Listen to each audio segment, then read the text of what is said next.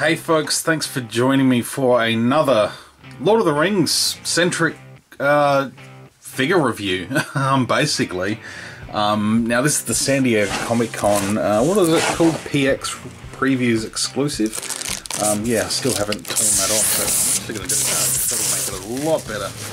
There we go, get rid of that rubbish. So yeah, I've just sort of half opened this to take a quick look at the packaging. So I know what I'm talking about now that I'm recording the review. So yeah, this is Diamond Select Toys, and it's Journey to Mordor box set, apparently 1 of 4,000.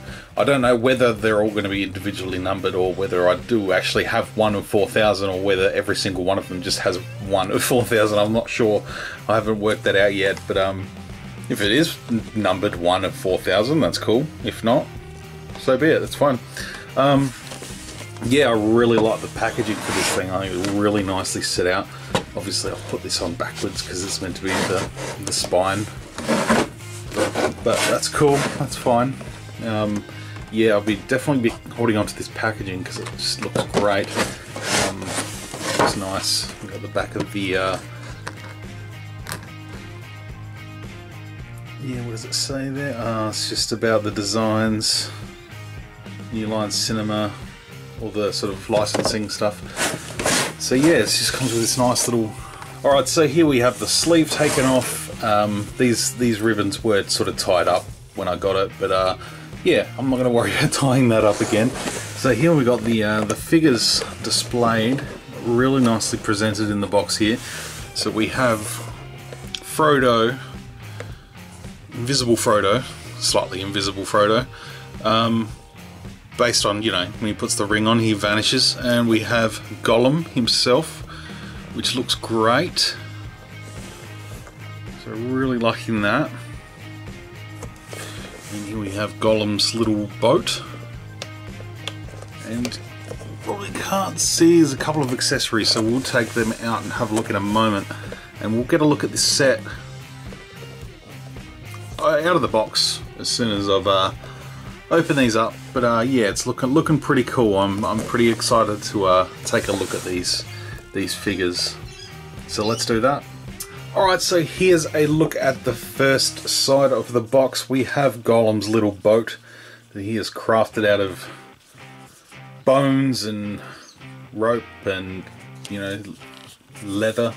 Somehow it's very ornate. He did a good job of this boat. Yeah, the sculpt on this thing is really, really nice. There's a couple of holes at the bottom which we used to zip tie this thing, you know, twist tie sort of this thing into the packaging. So sadly, I don't think it'll actually float unless I block up those holes. But yeah, not sure how it would fare anyway. Yeah, really nicely painted, really nicely detailed. I think it looks great.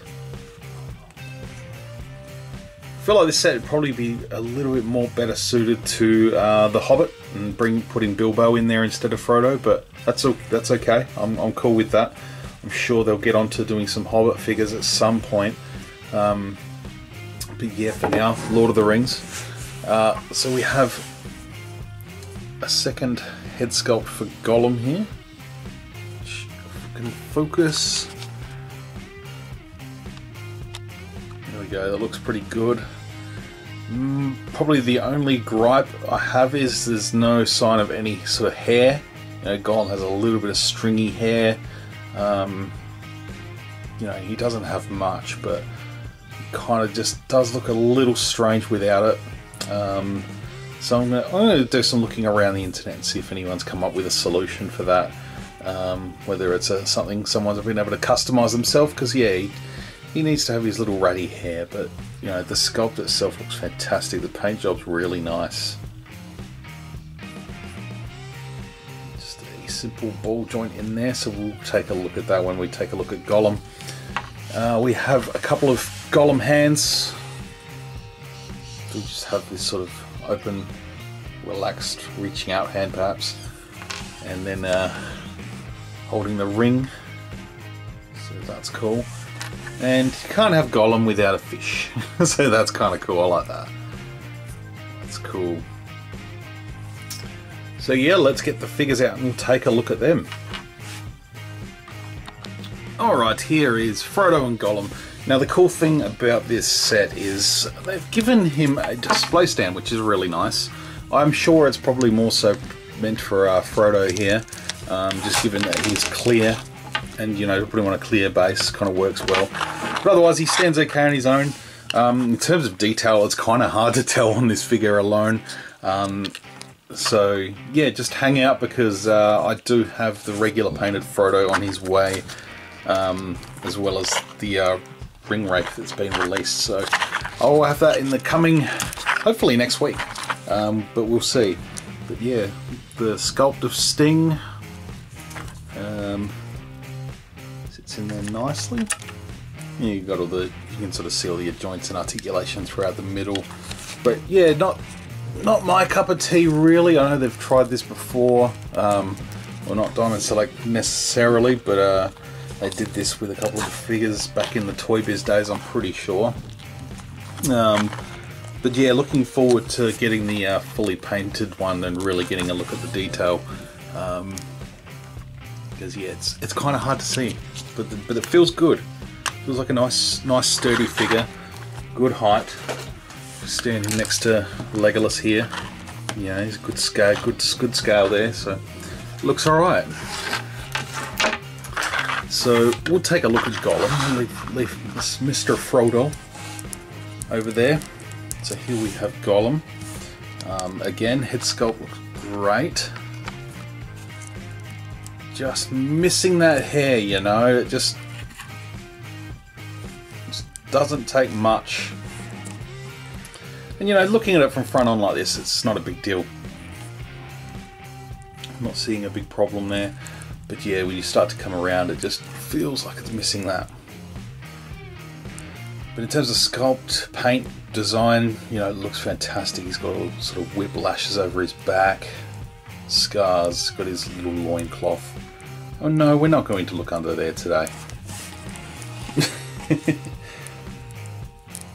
Down to the legs, feet. Big blue eyes. So yeah, we're really going to see if we can get him into a good, like, crouched. Oh, there you go. You get a good first-hand look there at Gollum's bits.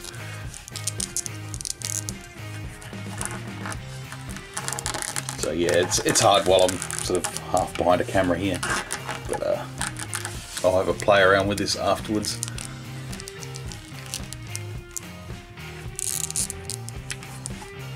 See if I can't get him to stand in a crouched position like that. I'm very close. There we go. I don't know, because my camera's up on an angle, it kind of looks funny, but that works alright. I think it looks good. Again, switching out the heads is possible. Kind of like Angry Gollum. I think it looks good. And we'll see how the fish sits in his hand there.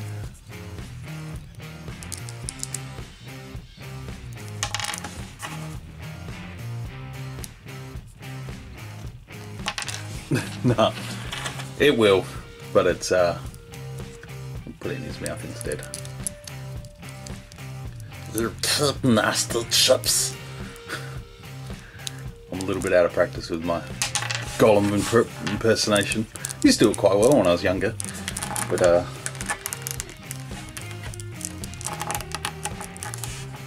yeah, it's looking good. I'm digging it.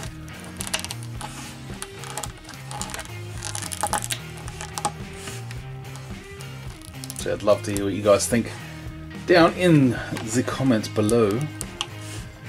And yeah, give the video a thumbs up if you enjoyed it. I appreciate you hanging out for again another something a little bit different on my Star Wars centric channel here.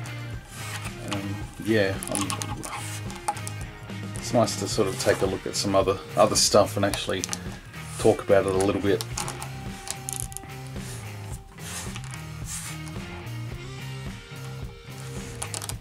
Stand. No, you're not going to want to stand today. That's okay. We'll let it go. Alright folks, thank you very much for watching. Definitely appreciate you hanging out and checking it out. And yeah, I'll be back with some more videos very soon, and I promise Aragorn will be coming up very, very shortly, so stay tuned for that. Until then, see you on the next one.